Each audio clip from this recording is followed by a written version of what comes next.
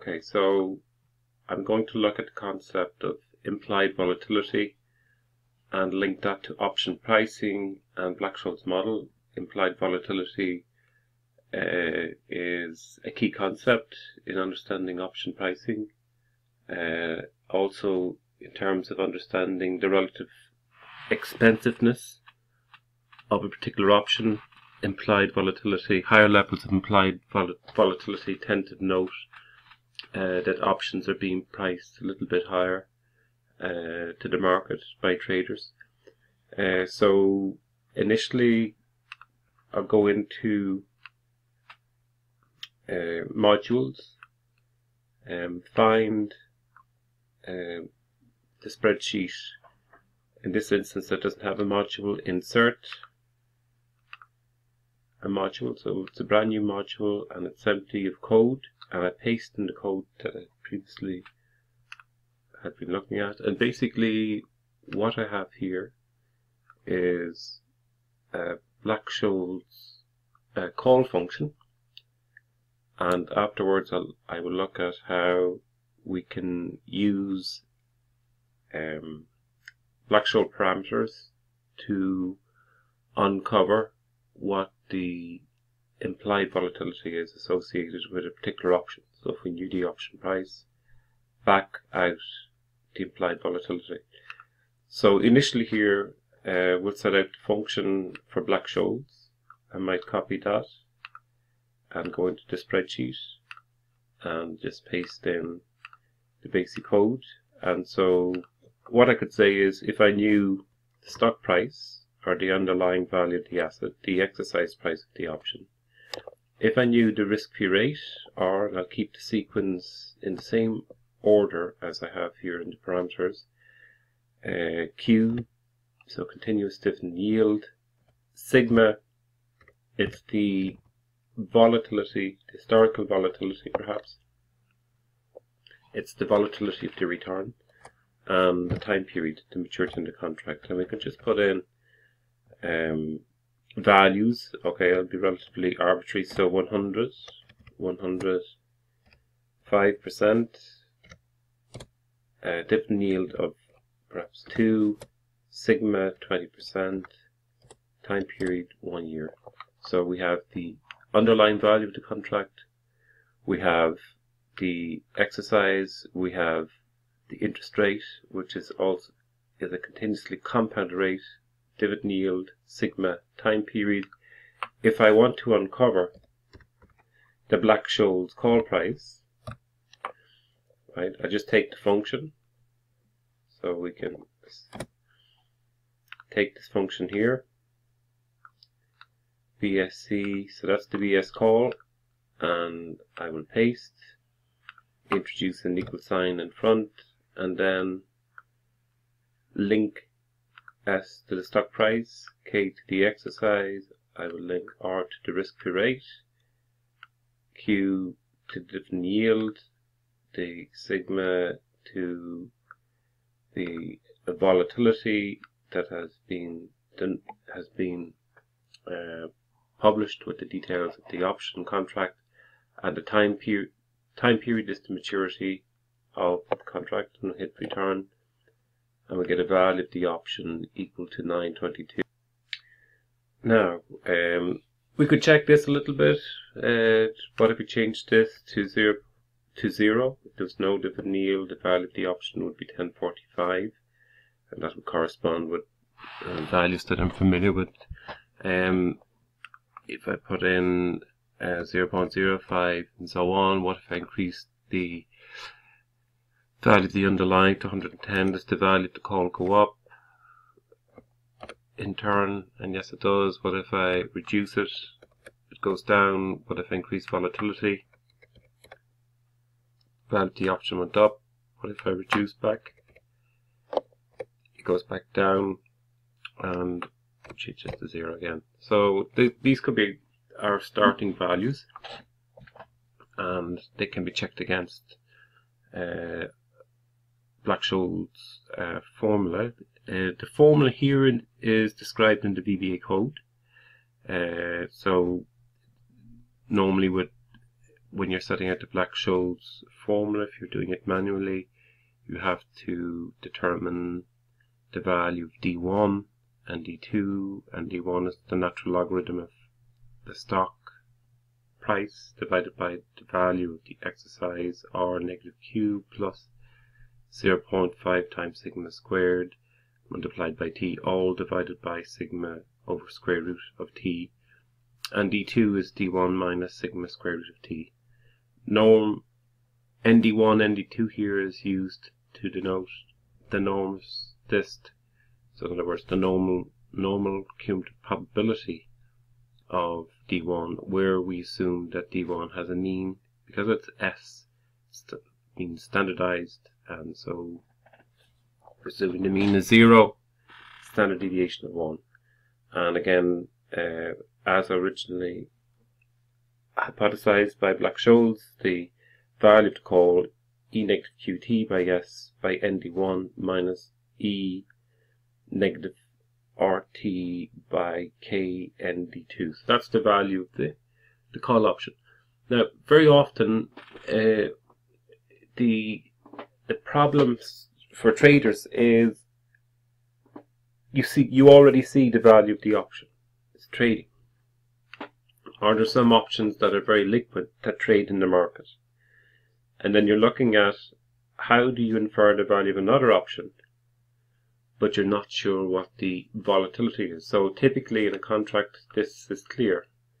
You'll know from the current value to the underlying that perhaps the stock, if it's a call option on a stock, the stock is trading at a particular price, the exercise is specified in the contract, the risk-free rate is a government, the yield on a treasury bill for the period of the option, perhaps excluding coupons.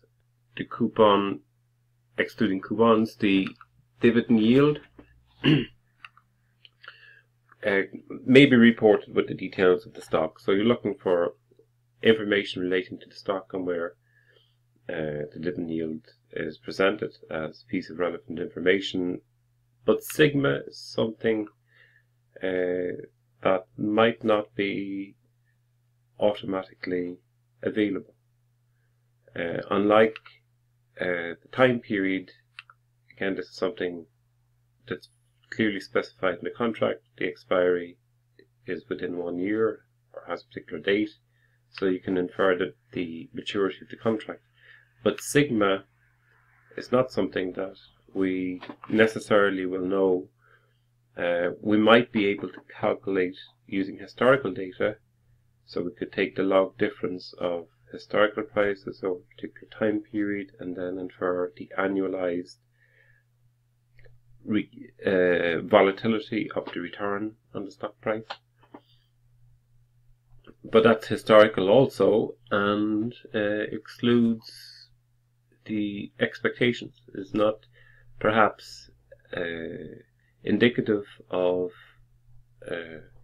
investor expectations about the volatility of the underlying. So ex ante and ex post measures may differ substantially from ex ante measures, where you're looking ahead to the future, and perhaps there could be lower or higher levels of uncertainty about the future. So typically what traders will do, they go to the option pages, perhaps Reuters Thompson or Bloomberg, or get a broker's report, and they determine what the implied volatility is associated with existing contracts, and then use that to infer the price.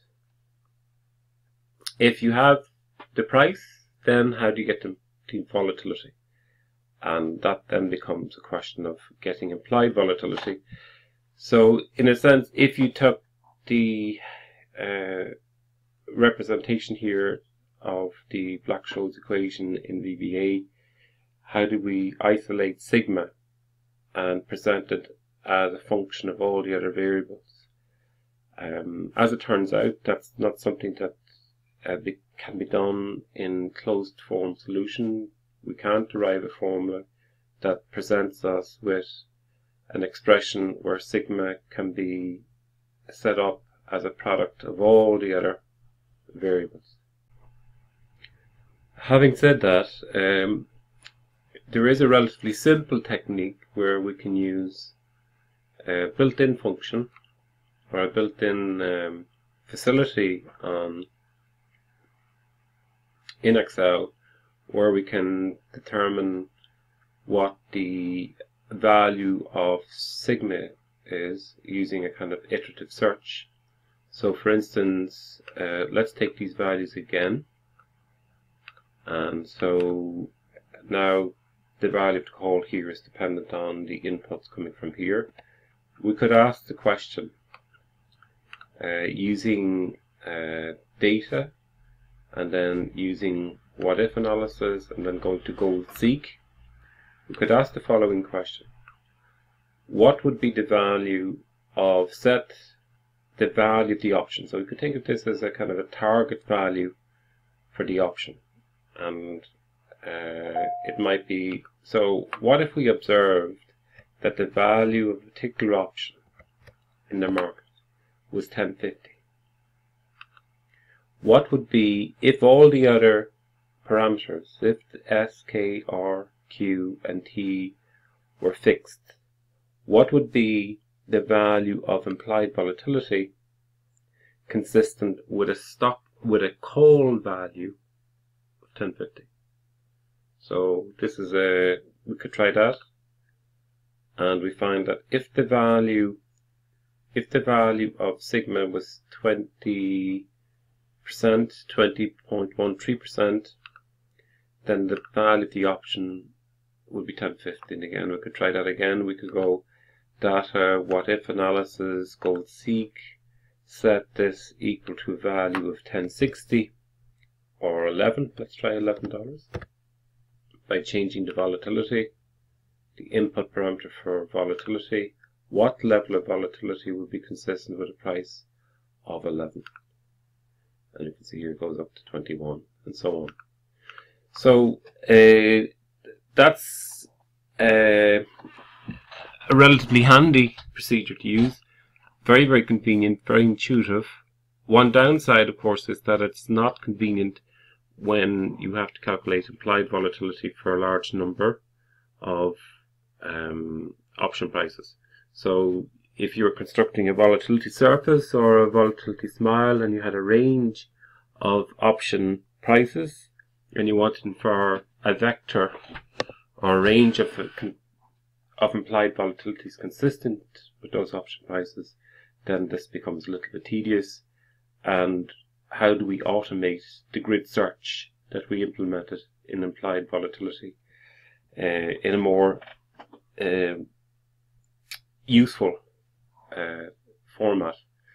So we can go back into the developer tab again, and we can come down here and we can look at a function which uses the bisection technique. And essentially what this does, it says, okay, if we know the value of the stock price, the exercise, risk-free rate, dividend yield, time period, and we know the value that the call trades for in the market, can we narrow down, can we determine the value of implied volatility? So here, let's take code, we'll copy, and we'll go back into the spreadsheet and we'll just paste in, so we'll have we'll just paste in so that we have as for a reference. Okay, so we have the function here, and perhaps might make this slightly smaller, maybe too small. Okay, or we can remove this code. Cut and paste, and then just move this up. Delete a few cells.